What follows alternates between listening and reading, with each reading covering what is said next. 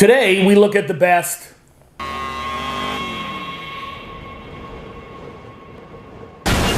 and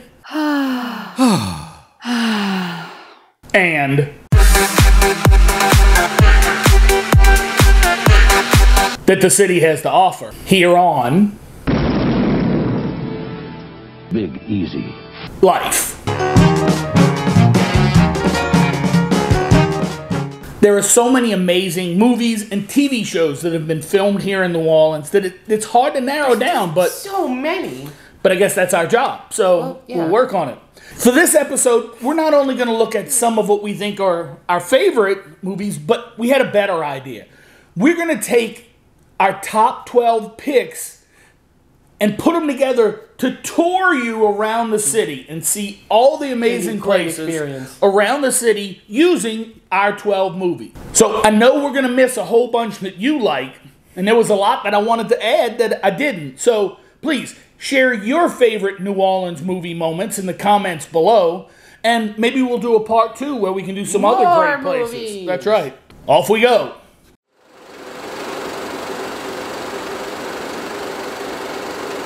Let's start in 1958 with King Creole. This follows a 19-year-old Elvis Presley who gets mixed up with crooks and involved with 2 women. Presley was granted a 60-day deferment from beginning his time in the military. The movie represents many clubs and bars in the French Quarter, which you'll surely add to your stops during a visit. The highlights to take from this movie are the Cornstalk Hotel. Not only that it's in many shots as Elvis is on their balcony, he actually stayed there during the filming. This place was originally built in 1816 as the home of the first Attorney General of Louisiana, Francis Xavier Martin. The Cornstalk Hotel attracted travelers who were intrigued by its history and its old-world appeal.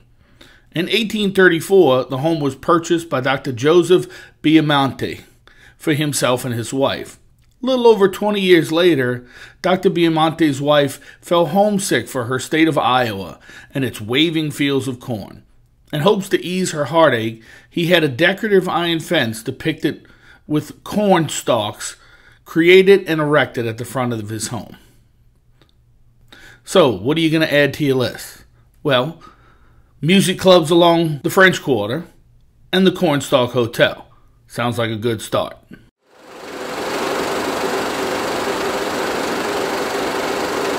Next up is Easy Rider from 1969. This landmark counterculture film of drugs, motorcycles, and freedom traveling all over the South and Southwest, but it was a Mardi Gras stop here in New Orleans and a very amorous visit to St. Louis #1 that gets it on our list. For having such a limited time in the Big Easy, its impact is huge. First, Mardi Gras. We've done countless episodes on this, so please, take a look at some of those. The other highlights, pun intended, is our unique cemeteries. A visit St. Louis #1, which is our oldest continuously operated cemetery, having opened in 1789. Its walled and cryptid borders and above-ground tombs and vaults make a morose and beautiful setting in our city that shouldn't be missed. Note, there are many more cemeteries worthy of visit, so please check out one of the others we highlight in our cemetery series. And please, no sex in the cemetery. So what are you going to do? Well, try to get down here for Mardi Gras sometimes.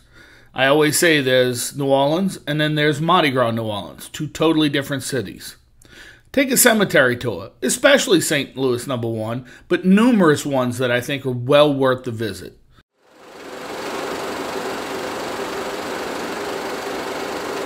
The year is 1973. The movie is Live and Let Die. It is the 8th James Bond film and the first featuring Roger Moore. It opens with a scene in the French Quarter of the Olympia Brass Band doing a funeral march along a stretch of Charter Street. The French Quarter obviously gets a starring role as the villain has a restaurant, Filet of Soul, in the quarter. The local connection that I enjoy the most is south of the city in Phoenix, Louisiana. This is where the world record boat jump takes place over the Phoenix Bridge. So if you're paying attention on our tour, we're back in the French Quarter, but you should take this opportunity to pick an amazing restaurant. Filet of Sole is not on that list. Also, get out of the city for a bit. Since we're talking boats and alligators, you should go on a wonderful swamp tour.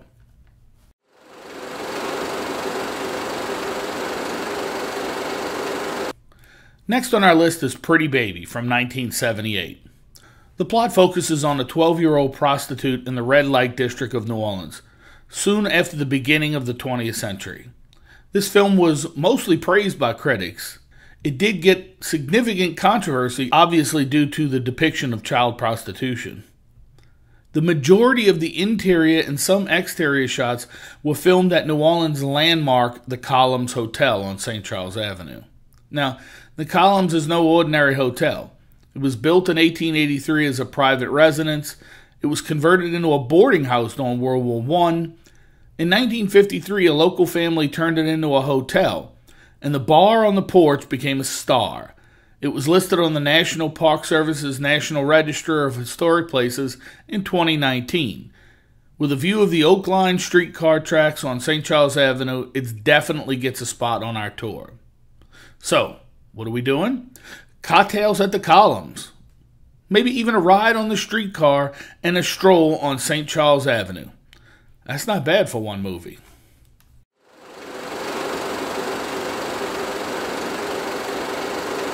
Okay, our next movie is not without its detractors, and no doubt I'm one of them. But it's a totally New Orleans-centric film. I mean, it's in the title. I speak of The Big Easy from 1986. It's listed as an American neo-noir romantic thriller. I'll just say, as a born and bred local, it's hard to watch. The people, specifically their accents, are not us. But that aside, it shows some amazing locations in the Crescent City. It is a murder mystery as well, and our body is found in the Piazza d'Italia. It's a monument to the Italian-American community and their contribution to the city of New Orleans. It's located adjacent to the American Italian Renaissance Foundation Museum and Library. Both amazing places to visit. We did a complete episode on it, so make sure you take a look at that.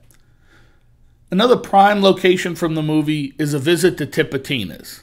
Now, there's a problem. In the movie, they say it's a restaurant. It's not. It's a world-famous music hall that has seen artists of every genre shake the walls. Check their listings on their website for who's playing and go there. So, what are we going to do? Visit the Piazza d'Italia. It's an amazing place just to take a look at. You could always go to the American Italian Renaissance Foundation Museum and get up to Tipitina's and catch a local act.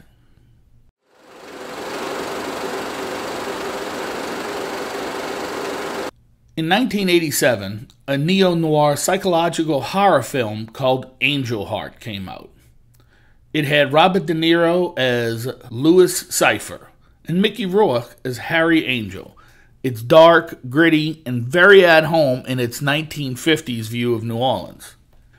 As they tramp around the city, a few things to make note of is the use of St. Charles streetcar line that's been in operation since 1835. They spend time along Magazine Street, which has become a hub for over 200 boutique shops and 80 bistro-type eateries. Finally, Harry Angel travels through the French Market that's been in operation as a trading post for longer than the existence of the city. I guess the beauty of this is that although we are long past the 1950s, many of these locations have changed little since then and hold a piece of history and culture with them today. So, what are we going to do? Again, take a ride on the streetcar. Can't beat it at $1.25. Visit Magazine Street with all its boutique shops and restaurants. You can't go wrong there. And stroll through the French Market. You could start with Café du Monde and end in the flea market for all those wonderful gifts you want to bring back home to the people who didn't come with you.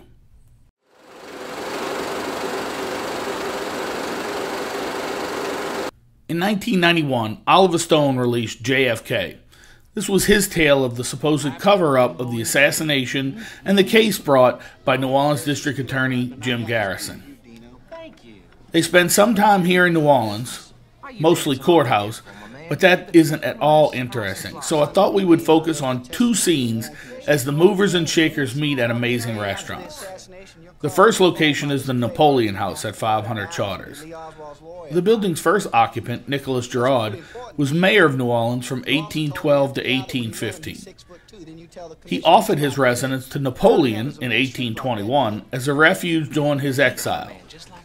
That alone is a reason to visit, but the amazing menu, in my opinion one of the best muffaladas in the city, as well as a world-class Pimm's Cup cocktail, will bring you back time and time again. The other restaurant featured is Antoine's. This is the granddaddy of New Orleans restaurants. It is the oldest family-operated establishment, being open since 1840, and it is a classic French restaurant with a capital F. I mean, they invented oysters Rockefeller. So, what are you going to do? Well, catch lunch at the Napoleon House, get a muffalata and a Pimm's Cup, and get you some reservations to eat at Antoine's later on.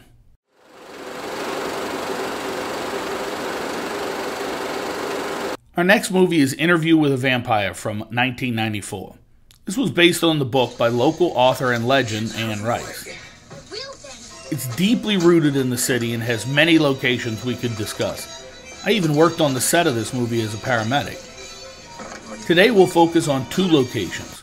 First is Louis' estate in the movie, which was all filmed at Oak Alley Plantation, a sprawling sugarcane plantation built in the 1830s. It is known today for the amazing historic tours, their alley of oaks, and an award-winning formal garden. It's considered a National Historic Landmark. Our other location is Madame John's Legacy.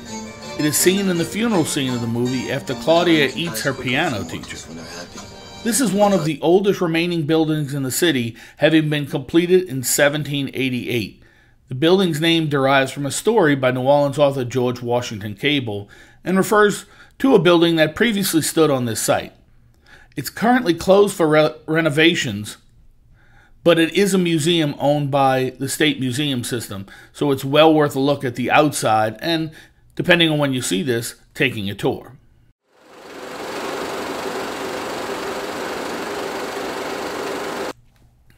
Our next film is Deja Vu from 2006. This is a wild movie that runs all over New Orleans, sometimes magically from place to place. The best thing it does is make the Big Easy a character all of its own. We want to highlight two scenes that lead us to two great locations to visit. The first is the scene of Claire's, Halle Berry's, funeral. Oops, spoiler alert, sorry about that. Sorta, not really. Her services are held in the magnificent Lafayette Cemetery, which was laid out in 1832 and is named for the city of Lafayette, which it used to be part of until it was annexed by the city of New Orleans. It sits in the heart of the Garden District, across the street from Commander's Palace. Our second scene is the bombing of the Canal Street Ferry. No, I am not sending you to a bombing. I am sending you on a ferry ride to the Algiers Ferry Terminal, directly across the river from Canal Street. This landing is the gateway to Old Algiers, and in my opinion, has the best photo opportunities of the city skyline to be had. It's $2 each way and is pedestrian only. Where else can you cruise the Mississippi for $2? So, what are we going to do? Take a tour of Lafayette Cemetery and the Garden District, and take a ride on the ferry and take you some pictures of a beautiful skyline.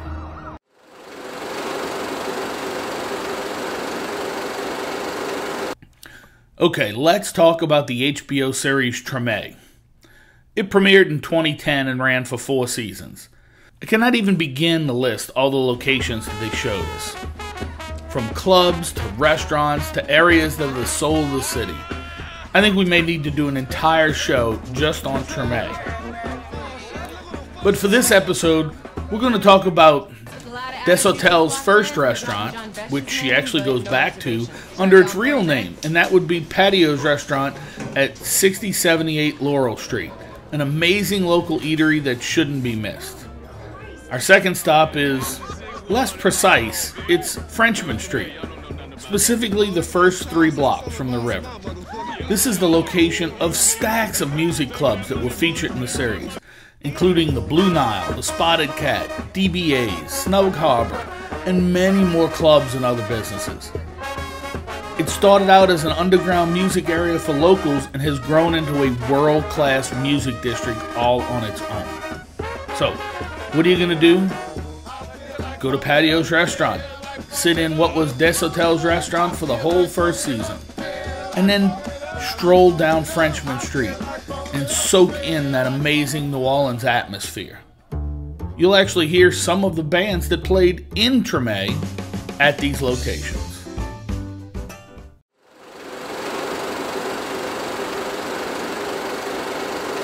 Alright, we're going to continue with another series that premiered in 2013, and that's American Horror Story Season 3, Coven. The season's focused on a school for girls.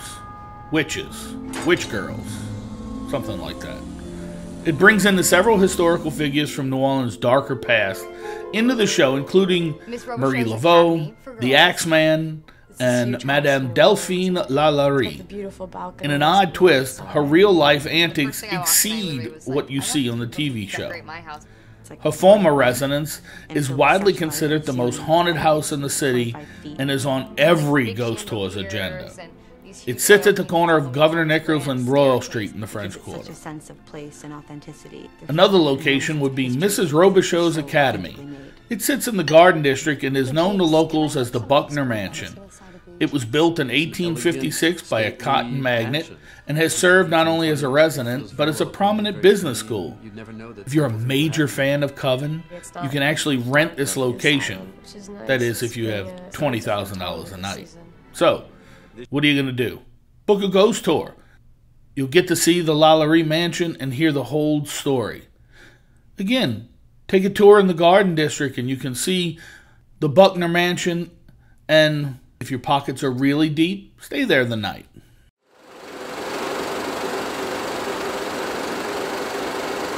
Alright, we will wrap up our list with the 2014 series NCIS New Orleans. This series has been good for the Big Easy in many ways by highlighting the region. We're going to look at 2 locations. First is in the 700 block of St. Anne. I include this because it's the entrance to the NCIS headquarters. In reality, the HQ is a soundstage in Hollywood. The St. Anne location is a private parking lot, but hey, it makes great photo ops if you're a fan. The second stop is Dwayne Pride's own bar, the True Tone Bar. You've seen many moments in this locale, and I can tell you not only is it a real place, it's a really cool place. It's actually the R Bar in the Royal Street Inn at 1431 Royal. It sits right in the Faubourg Marigny and is a welcome stop for locals and tourists alike. If you want to do something super cool, book a stay in the inn. It's rumored to have once hosted the Rolling Stones.